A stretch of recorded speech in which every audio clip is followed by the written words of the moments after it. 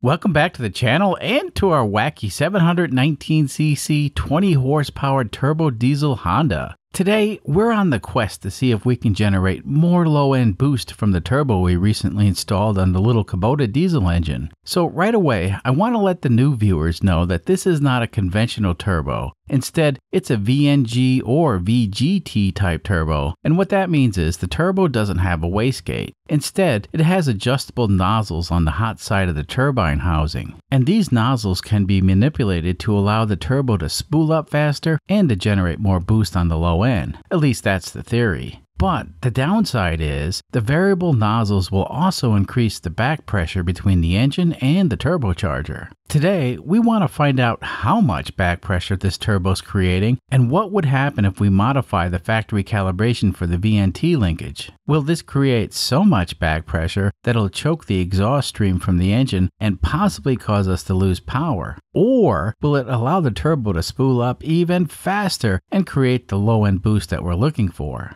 So we have quite a few experiments coming up. So if I apply vacuum to the acculator, you can see the VNT linkage move up to the point where it contacts the limit screw. The question is, what happens if we adjust the limit screw to allow more travel? Well, I guess we could adjust it willy-nilly, but if we did that, we wouldn't have a clue as to how that changes the back pressure. So for today's experiments, we're going to install another gauge in the car, and this new gauge is going to measure the pressure of the exhaust before the turbocharger, and that way we can monitor the back pressure. Once we get our baseline data, then we can disregard any common sense and adjust the factory limit screw, in the name of science and all that stuff. Now, installing a back pressure gauge can get kind of tricky, and that's because the exhaust system gets hot for some reason. So the plan is to tap into this pipe and run a 3-foot length of copper tubing, and that's to dissipate the heat. Then we can connect the copper tubing to some high pressure nylon tubing, and at that point we can connect the back pressure gauge. We are definitely doing this on the cheap, and that's because this setup is more or less temporary. Alright, let's get started. Today's turbo adjustment experiment was actually requested by several viewers, and when I mentioned it in the previous turbo video, a lot more viewers suggested that I also monitor the back pressure, which totally makes sense. The limit screw is obviously there for a purpose, and since I'm not familiar with this type of turbo, my theory is, since the Kubota engine is smaller than the Lupo engine that the turbo was designed for, there may be room for adjustment. That theory is kinda based on ignorance, and this experiment will solve a lot of unanswered questions, at least for me. Alright, we finally got the extension pipe removed. Let's go ahead and drill and tap it for the exhaust back pressure gauge.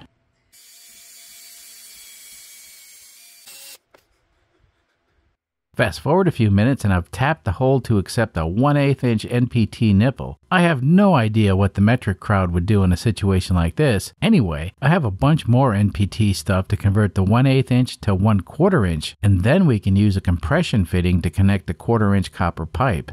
Through the magic of video editing, the car is back together. The stack of fittings have been tightened, and it's not pretty, but it'll definitely work. Anyway, now we can attach the 3-foot section of copper pipe. The copper's high thermal conductivity will allow it to transfer all the heat to the air, and the end of this pipe should stay relatively cool. Well, cool enough for what we needed to do. On this end of the pipe, I have a quick release fitting, and that'll allow us to connect a high pressure flexible nylon tube, and that tube will connect to the pressure gauge. Okay, let's start this piece and see what kind of back pressure we're dealing with. At this point, there's no vacuum on the VNT acculator, and there really shouldn't be any back pressure in the exhaust system. So at idle, there's zero back pressure in the exhaust system. Let's see what happens when I goose the engine. Well, that's excellent. There's actually zero back pressure in the entire exhaust system. And that makes sense because the exhaust system's way oversized for this engine, and this car doesn't have a muffler. Let's apply full vacuum to the acculator, and that'll move the nozzles into a position where the turbo is now trying to make boost. But since there's no load on the engine, it won't actually make boost. However, we should see some back pressure. And yeah, there's some back pressure, not much right now, but as you can see when the turbo's in boost mode, it does put a restriction on the exhaust. I think we need to do a road test and see how much back pressure we get when the turbo's making 5 psi boost. Okay, this is obviously the boost gauge and this is our back pressure gauge. Now this gauge is mounted upside down, so I reckon the folks in Australia will be able to read it just fine, but for everybody else, just be aware of its position. Alright, now I'm going to accelerate the car normally, and we want to capture the back pressure when the boost hits 5 psi.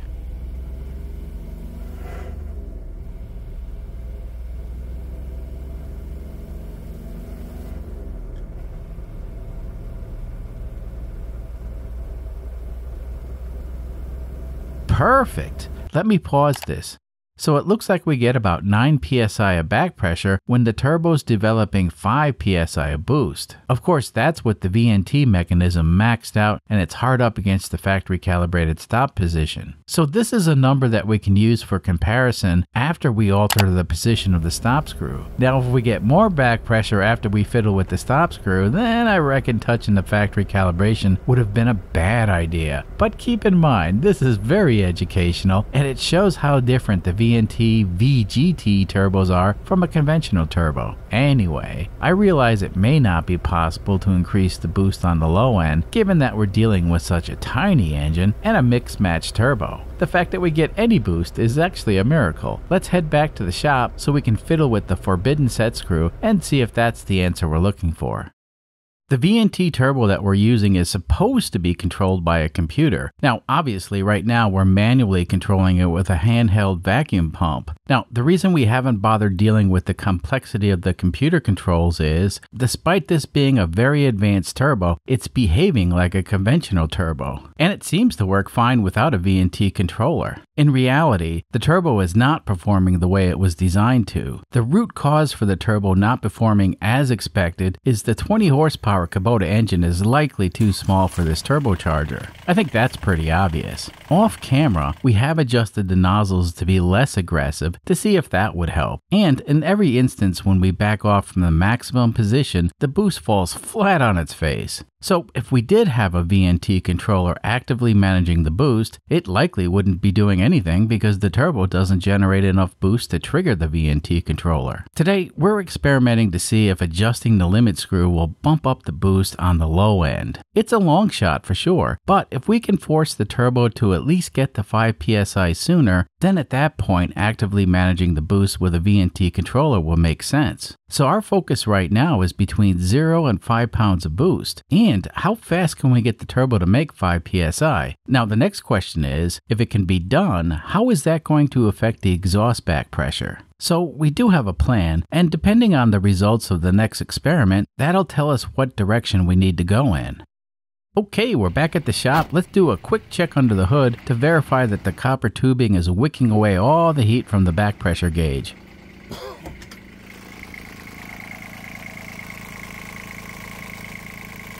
So this section that's right off the extension pipe is warm, and over here this section is cool. Nice. It looks like there just isn't going to be a heat problem the way we have this set up, and it looks like we don't have any leaks on the extension pipe. Very nice. Let's move on to the second experiment. Now, before I adjusted the set screw, I took a measurement so I would know my starting point, and it looks like the screw measures at 2.4 millimeter. Next, I loosened the locking nut, which actually wasn't very tight. Anyway, then I went in with an Allen wrench and backed off on the screw quite a bit, perhaps more than I should have. Then, of course, I tightened the locking nut. Now, with the VNT nozzles in their new maximum position, let's see how much back pressure we have.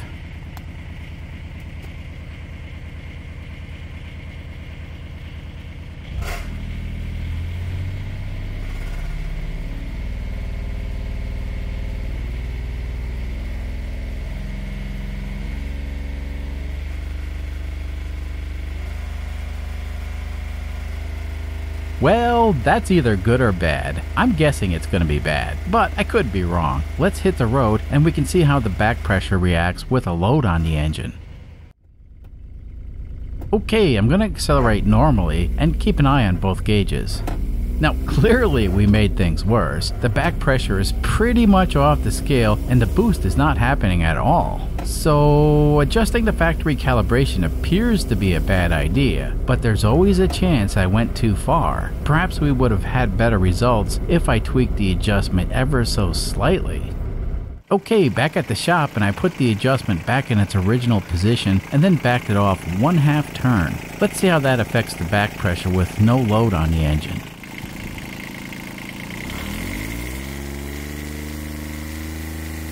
Alright, well, we have slightly more back pressure. Now this is a snapshot of the back pressure with the factory setting, and as you can see it went up just a tick. Now will this translate to more boost? Well, there's only one way to find out. Okay, so we're just outside of town and I have the VNT nozzles maxed out. Let's see what happens.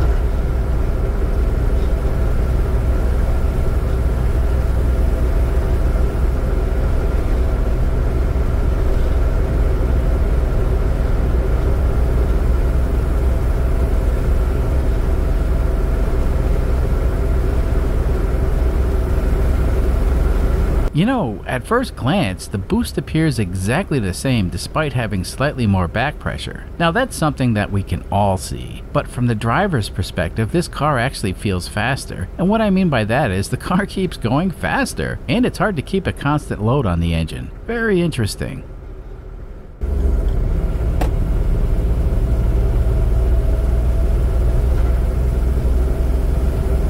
So if we look at this snapshot from before, we can see a slight difference in back pressure, but we have the same amount of boost. You know, it's hard to say what's going on. The numbers say we're going in the wrong direction, but the car seems faster.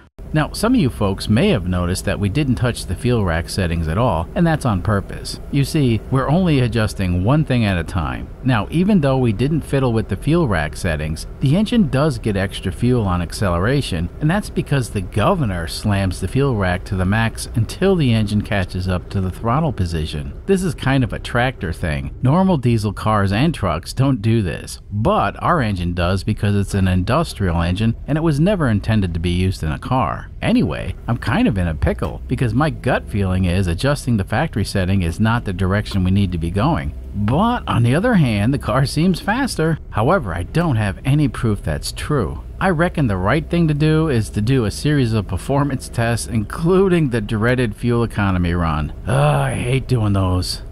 It's the only way to know for sure. So here in the States, it's Independence Day weekend, and that means barbecue and blowing stuff up. I'm a big fan of both of those, so the performance testing is gonna have to wait. But we did learn a few things. The homemade exhaust back pressure gauge works fine, but the gauge we're using only goes up to 15 psi, and we probably need something that goes up to 30 or 40 psi in order to capture the back pressure at full boost. You know, it's amazing how much back pressure is required to drive a turbo, and if you think about it, the energy it takes to spin a turbo isn't free. Nope. Generally speaking, back pressure is never a good thing, but when it comes to a turbo, there's a trade-off, and the net result can be more power, despite putting a huge restriction on the exhaust. The AMR 500 supercharger that we were running previously also put a load on the engine, but so far it seems to have been the better choice as far as performance and fuel economy. But I haven't given up on the turbo yet. Now, every week I get dozens of comments saying I should try both the supercharger and the turbo together. Yeah, I get it, but right now we're focused on trying to get the best overall performance from the turbo on this little Kubota diesel engine. I think on this stock diesel engine, the AMR 500 would actually make the turbo redundant, and perhaps if we ran both, we would actually lose performance. You know,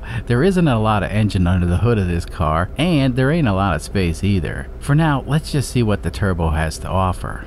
Well, I'm off for a few days, but I'll be back next week with something different. Did any of you folks catch a sneak peek of the new project car? It wasn't much of a peek, but I reckon some of you can figure out what it was. We'll see you next time. Until then.